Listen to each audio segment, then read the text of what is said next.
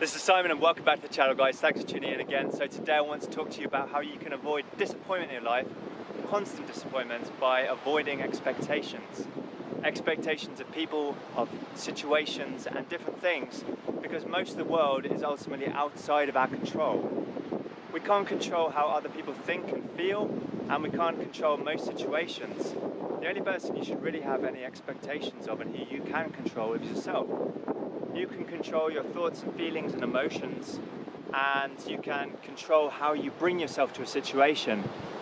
But you can't do this with anybody else, because everybody else is an individual and they're all going through different situations in their life and different things going on.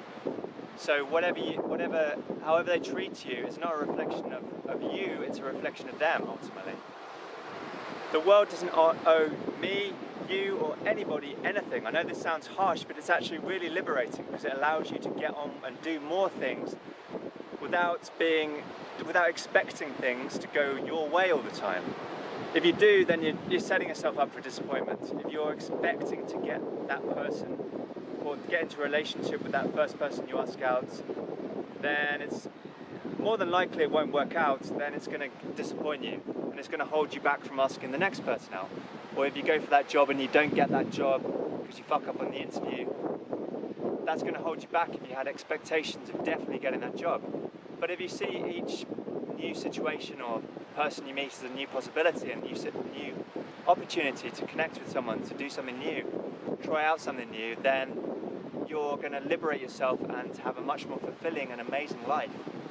But if you're holding yourself back because you've got expectations on how everything should go, and you think this is going to go this way or this person's going to act this way, then you're just setting yourself up for disappointment. For example, this vlog is not going exactly how I planned. I'm just kind of winging it in a way. But if I had expectations of how every single sentence was going to go, and I completely planned it out, and then I messed up one little thing, it would bug me probably. But instead, it's better in a way to be more free thinking and just do it off the bat, because it's actually more interesting, I find, and hopefully you find it too. I'm just going on this train of thought of avoiding expectations to free yourself from disappointment in life. Guys, if you like this video, then please leave a like below and hit that notification button, or subscribe button I should say, and the notification bell next to it if you want to get notifications of my upcoming vlogs. And do you feel that you have too many expectations in life and you're constantly just disappointed? Are you going to do something about this? Leave a comment in the comment section below. And as always guys, thanks for tuning in, and I hope to see you on the next video. Peace out.